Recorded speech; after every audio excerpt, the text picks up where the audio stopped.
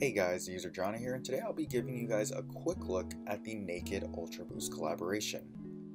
I'll go ahead and say it, there isn't really much to say about the sneaker. It's an Ultraboost 1.0 in a minty green color.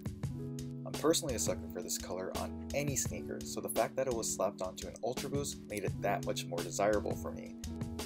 A very distinct detail that this Ultraboost has that most don't is the fact that the cage is not made out of plastic. Instead, it is made out of a very thin layer of prime knit that is reinforced with leather. On the tongue of the sneaker, you will see the typical consortium hole punch, in which you will see Adidas on one pull tab and Naked on the other. Note that the pull tabs are made out of leather. The insole is also given the consortium treatment, as you will see it embossed onto the insole. Other than that, the sneaker sits atop the typical Boost midsole with Continental rubber. In the end, Adidas has been killing it with their consortium releases. Prior to this release, you had the reigning champ Ultraboost, and then next week, consortium accounts will be receiving the Kith Mid Ultraboost collaboration. So with that, that'll wrap up this very quick video of the Naked Ultraboost collaboration.